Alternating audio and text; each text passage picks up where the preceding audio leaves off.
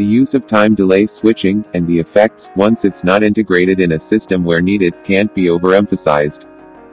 We have taken through this course to explain the essence and use of time delay switching in electronics and electrical engineering. We classified the topology of developing a time delay switch circuit into three. The first topology utilizes passive electronics components. The second topology, which uses integrated circuits chips, such as the 555 timer IC chip.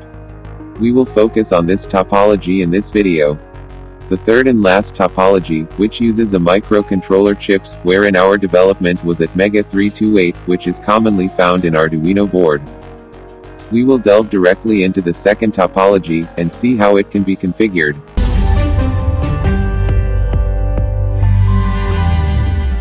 The 555 timer IC is a versatile electronics chip one can easily come across.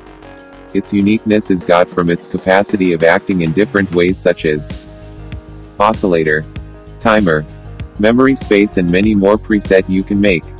The second topology, unlike the first topology, it's easy to implement, and if you have not watched the first topology, I will recommend you do so, in order to grasp the fundamentals of time delay switching. Back to the second topology, 555 IC chips can be configured in two modes, which are astable mode and monostable mode. In astable mode, the IC functions to generate an oscillating signal that can be preset using the RC coupling, which include R1, RV1, and C2. From the setup we have on the breadboard, the IC is configured in a stable mode, and you can see the LED showing the oscillation. The oscillation coming out of the output pin 3 of the chip have the red LED glow once the signal goes high and the yellow LED glow once the signal goes low. The fraction of time the output is high is given by the mathematical formula as shown. The relationship is what is called duty cycle. More about that on another video. The frequency of the oscillation can be adjusted by varying the potentiometer. As you can see, as the resistance is adjusted, the speed and the frequency changes. This is all you need to know for now about astable mode. In monostable mode, the chip acts as a timer. The process of the timing function is best understood using the chip internal circuit diagram.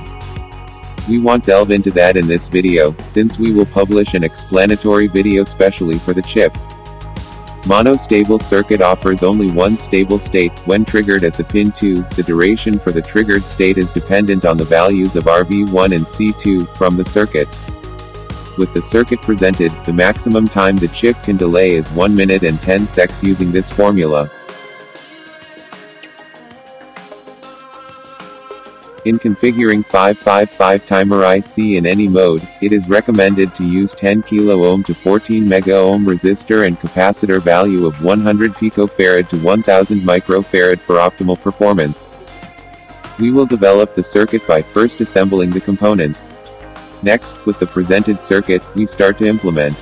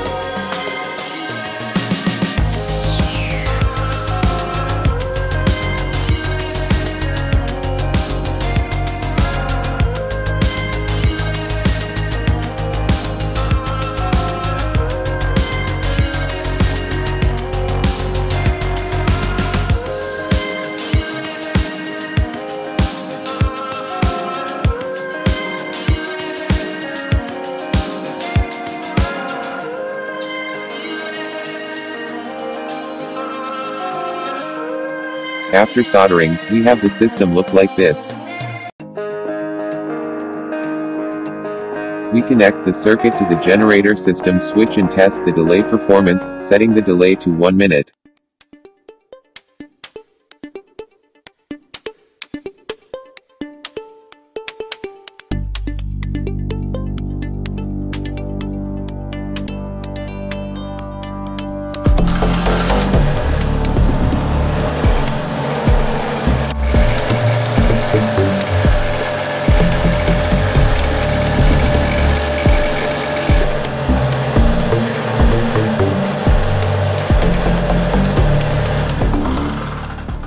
The circuit worked exactly as per design, and that makes it amazing. You can always set the duration to longer time less than 4 hours, as that is the extent the chip can go. Remember to check the previous topology and the next topology which we made using Arduino. Which of this topology is your preferred choice in terms of efficiency, low cost, and easy adjustment? Leave your answer in the comment box below. If you find this video of help, leave a like, and share your thought with us on the comment box, as we will love to go through them. Remember to like, share, and subscribe to our YouTube channel for more videos on our course content.